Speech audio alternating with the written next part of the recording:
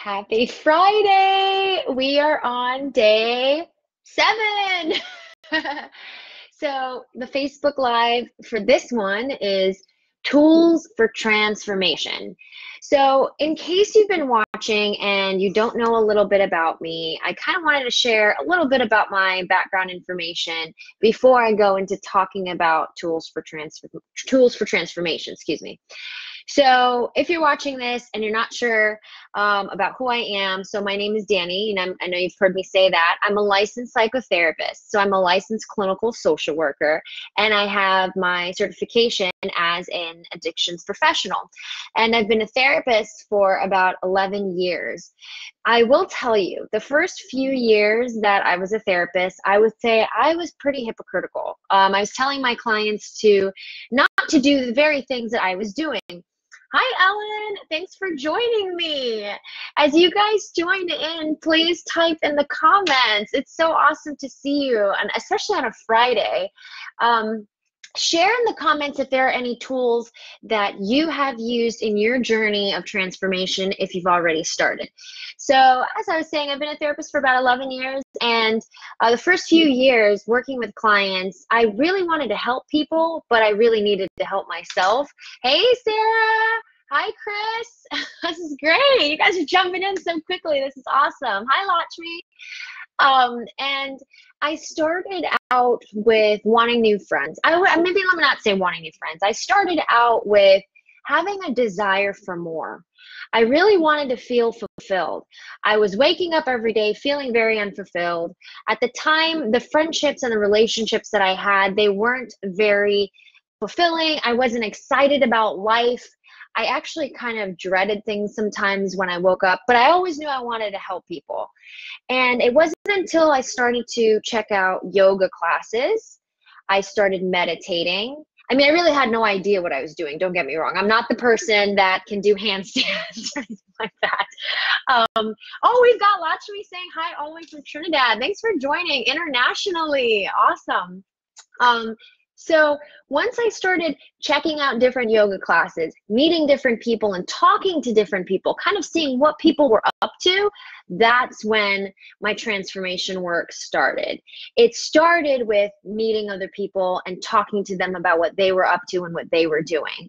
I started out with meditation, looking it up on YouTube. I remember I used to listen to a guy on YouTube that had a British accent, and I loved his meditations. Now I listen to the Calm app. It's called C-A-L-M, Calm. They have a free version. That's one of the tools, actually. I really like that app. They didn't pay me to say this. I do like that app because I do believe they have a free version and a paid version. The free version is a little bit limited, but I think you can try out the premium version. The Calm app has guided meditations. It has bedtime stories for adults. It also has just music, if you like just music. It even has some master classes on there now, which is pretty cool. So yoga, with the yoga, when I started going to yoga classes, it was really, I wanted to just go because I wanted to stretch. You know, I'm always on the computer, I'm always on my phone, so my head is always kind of like this. And so, hey, Jose. So when I started going to yoga, it was really just to stretch, until I started coming across yoga classes that almost felt like church. They got really deep. They got into certain poses and feeling like, because I was getting connected with my body and the poses started to get challenging, I remember the yoga instructor would say things like, you know, what are your thoughts right now? What's going through your mind? How do you talk to yourself when the yoga poses start to get a little bit challenging? So yoga, meditation really propelled me into transformational work because I really started to pay attention to my thoughts. Another thing that I think was a huge contribution to my transformational work thus far, in-person live trainings, especially experiential ones. Once again, all of these tips that I'm telling you guys, no one paid me to say any of these things. These are things that I've done personally. I've done gratitude training. Gratitude training is, they have 3 parts to it: part 1, part 2, and part 3. Part 1 really has a lot to do with your breakdowns and becoming aware of where you break down at when things push your buttons.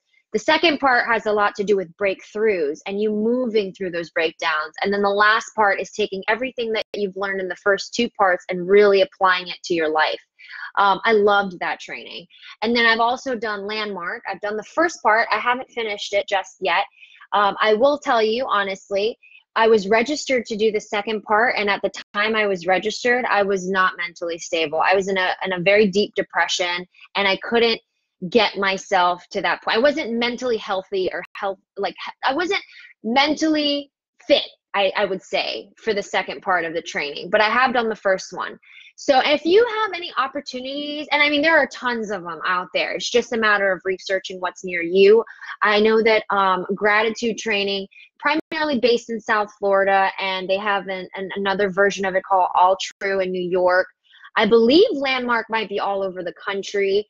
And you can, if you Google any kind of transformational or personal development in live person trainings I prefer them significantly more than master classes. I think master classes are helpful, the ones that you see online sometimes, but I do really think that in person, when you get the chance to experience trainings and you get to see how you operate subconsciously, because reading books is great, listening to podcasts is wonderful, but actually playing games and exercises and actually participating in them wholeheartedly, honestly, with no judgment, you really get to see the kind of person you are here. So I would recommend that.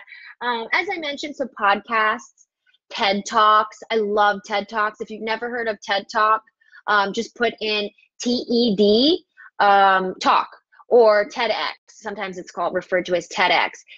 A variety of different topics on there. I can't even tell you. There's so many different things.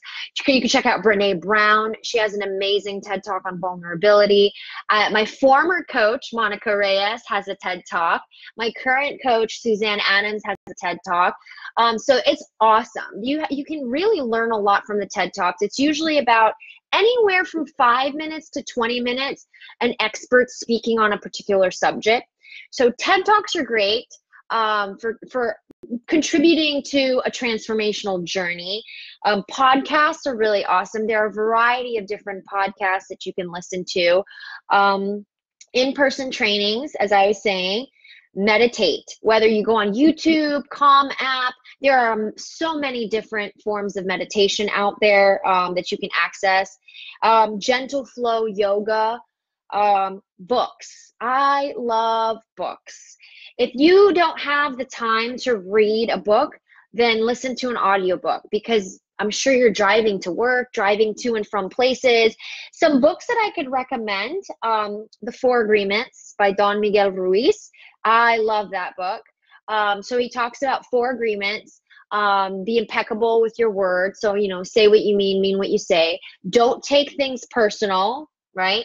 Don't make assumptions, and always do your best. I love that. They sound very simple, but it's actually really challenging.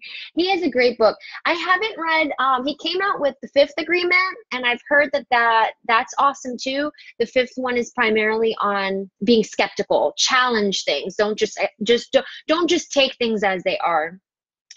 Necessary Endings by Dr. Henry Cloud.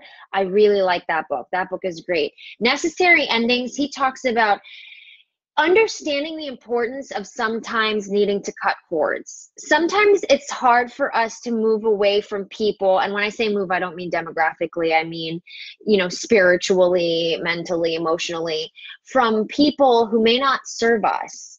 If they are holding us back, or they may be like an anchor to us, we feel guilty sometimes cutting those people off.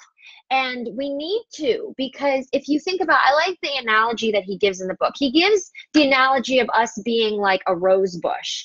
And with rose bushes, if you're familiar with roses, so the rose bush needs energy in order for the roses to bloom. And he says how if, say, the rose bush has certain flowers that are growing and they're beautiful, but you have some other roses that aren't quite healthy, they're struggling to bloom, or maybe they're dead. When you keep those parts of the bush alive or there, it takes away from the energy going to the healthy flowers. So what does a gardener usually do? They cut off those dead parts, or they cut off the flowers that may be sucking up the energy but are having a hard time blooming. So that way the healthier roses, the healthier flowers can get that energy. It's the same thing with us.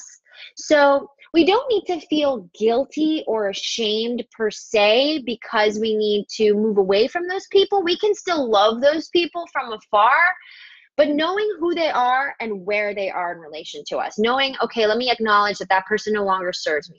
Doesn't mean you need to be rude, doesn't mean you need to be mean. It doesn't need to mean anything. I feel like I have a sneeze coming on. I've never had a sneeze in the middle of a Facebook Live. I'm so sorry. Anyways, if I sneeze, forgive me.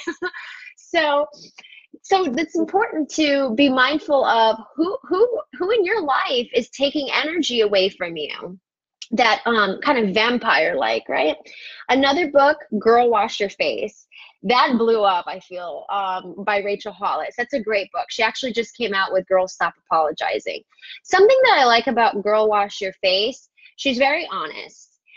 She's very real, and she attracts so many people. She attracts people who are single, are married, people who are married, moms, teenagers, young adults, middle-aged women. She attracts so many people because the book has so many stories and you can learn so many lessons. I love it. You laugh, you cry. I mean, the book is great. The last suggestion for a book, I would say, You Are a Badass, How to Stop Doubting Your Greatness and Start Living an Awesome Life by Jen Sincero. She also has another book called You Are a Badass at Making Money. I love that book. That book is another one. She's very real, authentic, and I really like how she tells her story. So here's the thing, though, with transformation. You can do all of these things, but if you don't apply them to your life, it really doesn't matter. And that's with anything, like even with therapy, when I do the group therapy sessions and individual sessions with my clients, and we talk about all these wonderful tools and tips and tricks and secrets and all these things. But when you walk out the door, sometimes all that stuff goes out the window, because it's when crap hits the fan. It's when things get really challenging, that's where the work comes in. That's where you need to apply the things that you've learned. So even though I'm doing this Facebook Live, these are all great suggestions in my opinion. But I do think that it is important to make sure not only are you applying the tools, but that you have a support system around you that can help keep you accountable, keep you on track, because human behavior, we all always end up veering off path. Before I end this Facebook Live, I do want to share how proud I am of some of the clients that I've worked with in the past. They are doing some amazing things, feeling really grounded, getting great jobs, feeling really balanced, feeling very happy. And the thing is, what's really cool to see, it's beautiful to see them blossoming into happiness that's not just superficial. Someone recently told me about being wealthy, right? There's two forms of wealth. There's spiritual wealth and there's financial wealth. And it's awesome when you start to develop that spiritual wealth. I can't tell you how happy I am to see these ladies doing well. So if you are interested in coaching, contact me. And I hate to say this, but today is Friday. One of my best friends is actually coming into town this weekend. So we will resume our Facebook Live 14-day coaching series on Monday. I hope that you gained something out of this live. If you have, please make sure you type it in the comments. And I will see you on Monday. Have a great weekend, loves. Mwah. Bye.